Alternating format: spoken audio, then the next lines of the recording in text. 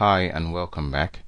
So let's go through the process of actually creating your first Xcode project. So if you go to the file menu and choose file, new project, you'll be presented with this interface here. And this is where you have a lot of action. You have two categories, which is the iOS category for developing for the iPhone, and you have the OSX section for developing for the Mac platform. So you need to select the OSX section here and then click on the application, and we will be developing we'll be using a simple command line tool. So this is what we're going to be using, because it allows us to write a lot of codes without having to worry about the user interface. So we're going to be using the command line tool. So select that and then select next.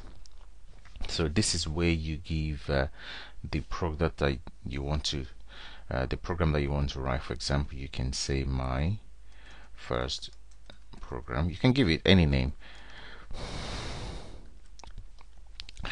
Then the organization name, you put the organization name, then the company identifier. Usually this will be your domain name in reverse. So for example, if your domain name is mywebsite.com, you will write com.mywebsite. That's usually the way this is named. Then this is the most important part, which is you have to select the foundation rather than the C or the C++. Just make sure you select foundation, and then select the use automatic reference counting. Make sure that this box is checked. I'm going to explain this one in a minute.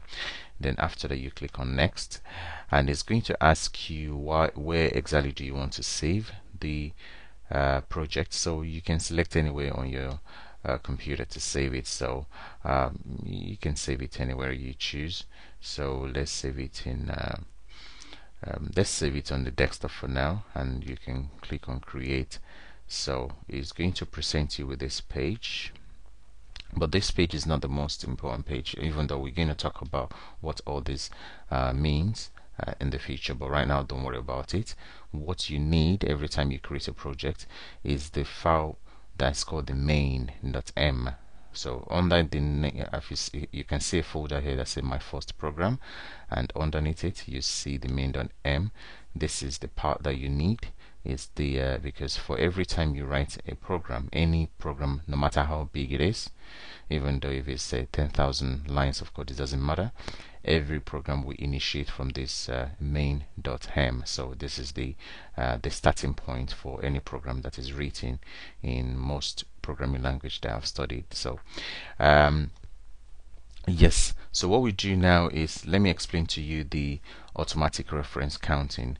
The automatic reference count was actually introduced in 2011. So that's when it was introduced, and is now included in Xcode. Before the ARC support was included, the program was responsible for retaining and releasing objects, which basically means the programmer was responsible for managing the memory. Managing the memory is one of the toughest task you can do in your programming life, because you will have to be creating the memory, and at the same time you have to remember when to release the part of the memory that you have used. So if you forget to release a memory that was used, then the app will be using too much memory. So for example, if you've used 2 megabytes of memory, then you forget to release it, then use another 2 meg. So that means eventually your program will be using a lot of memory, and you have to understand that, especially on an iPhone, which has very small memory, it would be not effective for you to be using too much memory for one app. And this is called memory leaks, and if you release an object too soon, then your app will crash. So you have to be very careful about when to retain and when to release an object, because if you release an object too soon, then your application will crash. But the ARC does this automatically for you without you having to write code to retain and to release objects manually.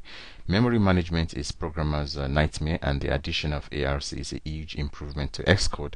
And this is true. I mean, in Java we have the automatic memory management as well. So you do not actually do a lot of, but in C language, you have to do a lot of memory management manually, which can be a pain in the backside. So for Apple to actually add the ARC support, it is something that we should actually celebrate. So this is the part I want to explain to you. So now that we have the basic skeleton of the